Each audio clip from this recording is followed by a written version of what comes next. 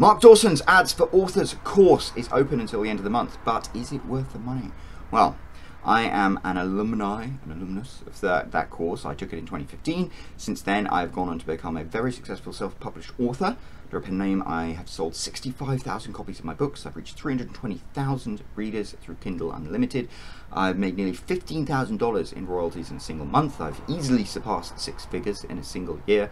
So, I admit, don't make any secret of the fact that I owe a lot of that to Mark Dawson's Ads for Authors course, but it is not perfect. And every time the course opens up for enrollment, twice a year, I like to make a video or a couple of videos talking about it. And today I'm going to talk about something that I don't think many people do talk about, which is what are the things that aren't good about Mark Dawson's Ads for Authors course. So I'm just about to jump into it, but before I do, if you listen to this video and you think it provides value, and despite the 5 things that I'm going to identify, you do decide that Mark Dawson's Ads for Authors course is for you, then please, when you buy it, could you use the link down below? Because then I get a little piece of the action, and that's what inspires me to keep making these videos. Anyway, let's jump into it. What are the 5 things I don't like about Mark Dawson's Ads for Authors course? Well, the first one is that it's missing the secret sauce.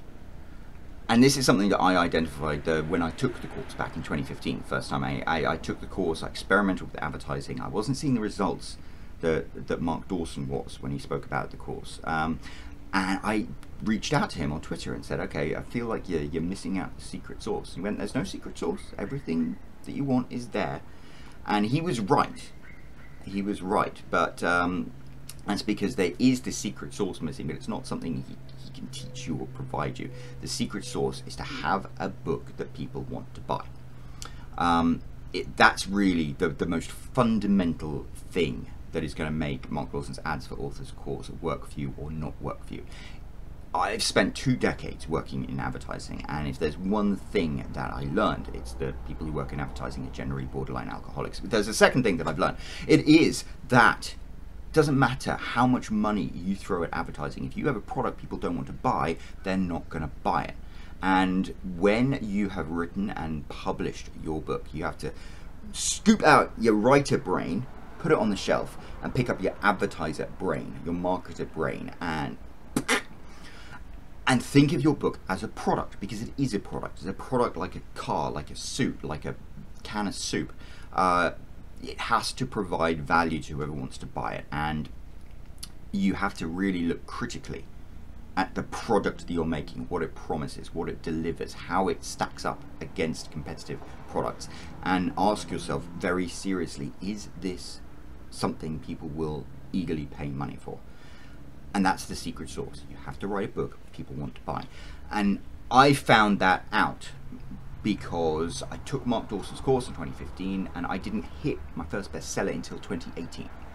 In 2018, I wrote the first book that was just explosively popular, and from that point on, all of the stuff I'd learned about advertising worked really well for me, but before it didn't. And so that is the secret sauce. You have to write a book people want to buy. And in 2015, I was disappointed with Mark Dawson's response when he said, I'm not missing a secret sauce, even though that was a perfectly fair and valid response. I think he provided all of the information that he could and that you needed. I think it is something that he's definitely identified as a weakness in the course, because this year, all of the emails that go out to accompany a course and market the course and promote the course, a lot of them do focus on conversions, which are the percentage of people who arrive through advertising on your product page and then end up buying your book. Because that really is what makes advertising work, and conversions are the secret sauce. As in, it doesn't matter how many people go to your book page, unless you've got the secret sauce, unless you've got a book that people want to buy, your advertising isn't going to be successful. But if you do, it's going to be prodigiously successful. And I know this for a fact because I work with a bunch of authors as a consultant, and there's one author in particular who I've been working with recently who invests $1,000 a month in advertising, gets $8,000 a month in book royalties, and their conversion rate is less than 3, which means it's 2.8 of the people who arrive on her product page. Out of those 2.8 people, one of them ends up buying a book, which is amazing. I mean, that's practically unheard of, but it's because she writes amazing books, and she's writes specifically to an audience who want to buy her books, and the techniques that Mark Dawson's Ads for Authors course teaches you allows you to really take that opportunity and run with it. But if your book isn't something that people want to buy, you can spend tons of money on advertising and you're not going to see that return. So bear that in mind. And it is something that Mark Dawson's course can't teach you. It's the reason the big 5 publishers are sinking, is because, you know, they've spent so long in such a controlled, gatekeepered industry, and now it's all, you know, open to anybody who can self-publish. They're dying because they can't consistently deliver the secret sauce, whereas self-published authors like myself and many more successful authors know how to consistently write books that deliver. Anyway, yeah, secret sauce. It's the first thing about Mark Dawson's course that I think is missing, that I don't really like, but I can't criticize that really, because yeah. Right. Second thing is waffle, and I know a thing or two about waffle. This video is 6 minutes long already, and I've only spoken about one of the things that I didn't like about Mark Dawson's Ads for Authors course. And the second thing that I don't like is the fact, like me, he has a tendency to be verbose, which means he talks a lot, and you know, to a certain extent that's kind of fun. When I listen to him and James Blatch on their self-publishing podcast, they refer to it as banter, and it's kind of nice. You're doing the washing arm, you're listening to them chat about self-publishing and have some back and forth and some witty stuff, and that's fun. But when you spend a significant amount of money on a course like Ads for Authors, you don't pay for the waffle, you pay for the information. And there's a lot of information there. There's a ton of information that you buy, because when you buy access to the Ads for Authors course, you have lifetime access, and every time they add a new module to it, or they develop a new segment, or they update it, you get access to that. So this is, you know, I bought the course in 2015 for about $500. Now it retails for $850, but I still have access to the most recent, most up-to-date version of that course, which does provide a lot of value. But now I listen to it every single year when they update stuff. I listen to it and I'm like, God, they don't have to talk, do they? There are 30 hours, I think, of course material there, and no offense, I think they could probably squish it down to about 15.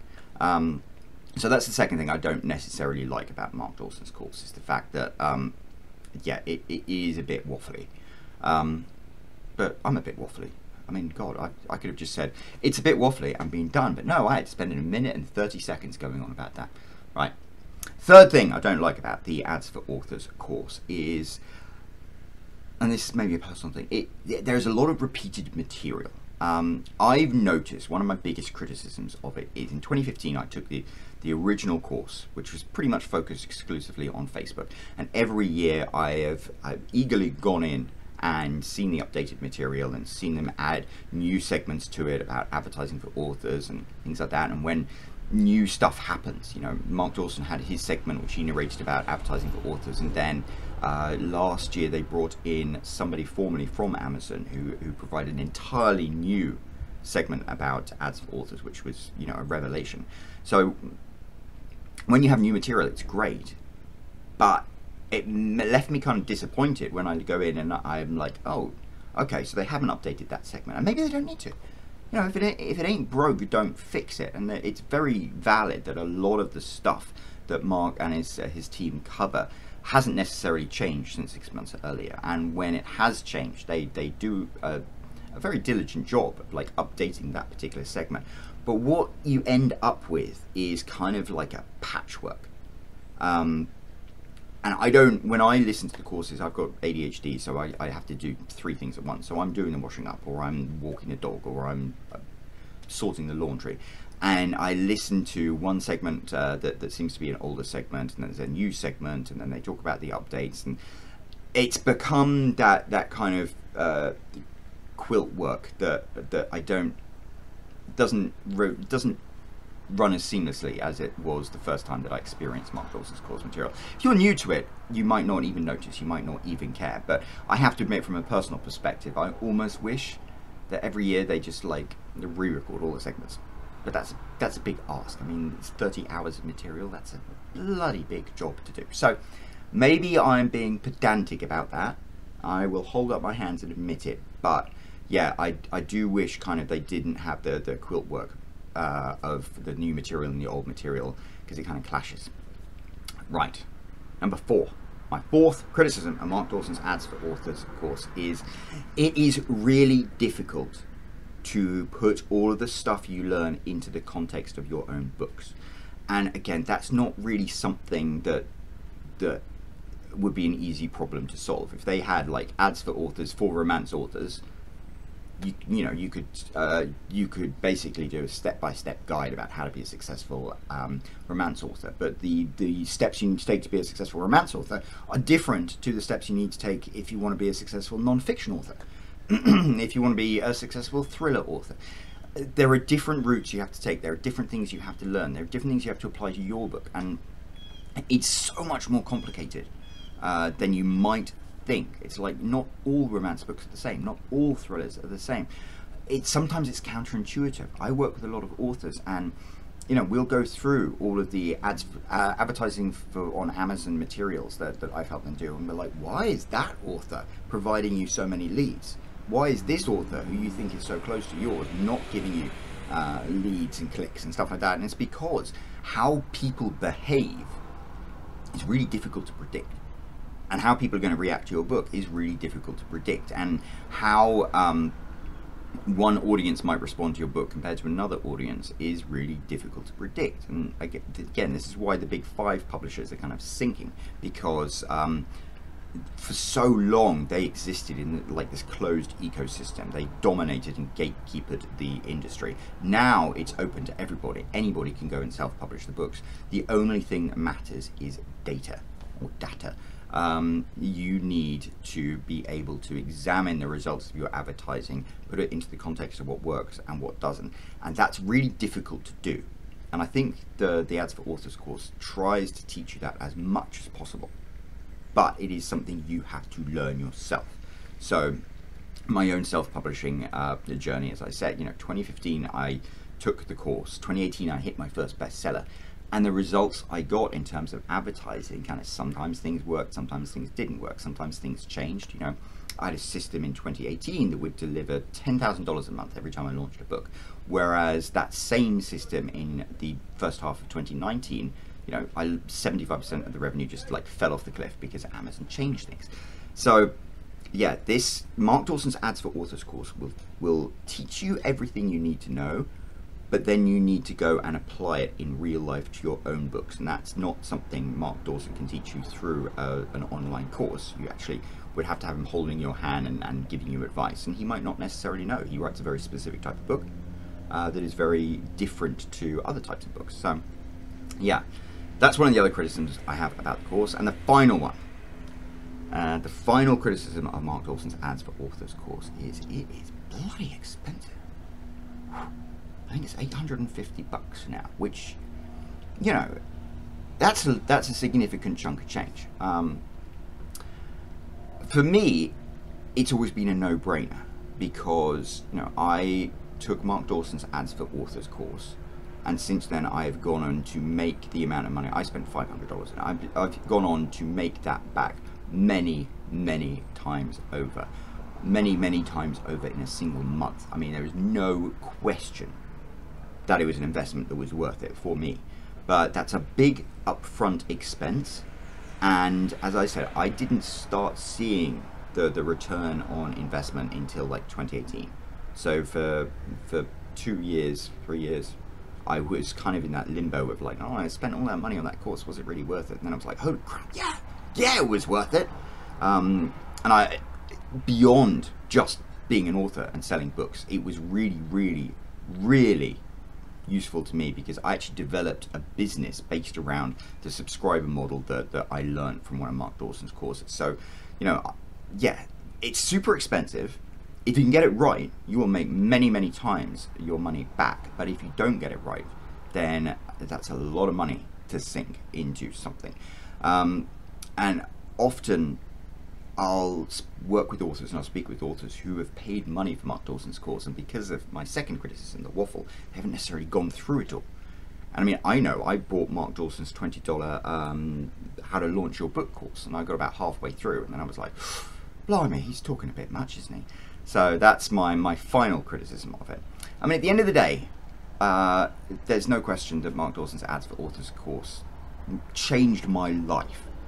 It gave me the opportunity to be a successful self-published author, to pay my mortgage through writing, which is a passion I've had since I was 9 years old. But it's not all on Mark.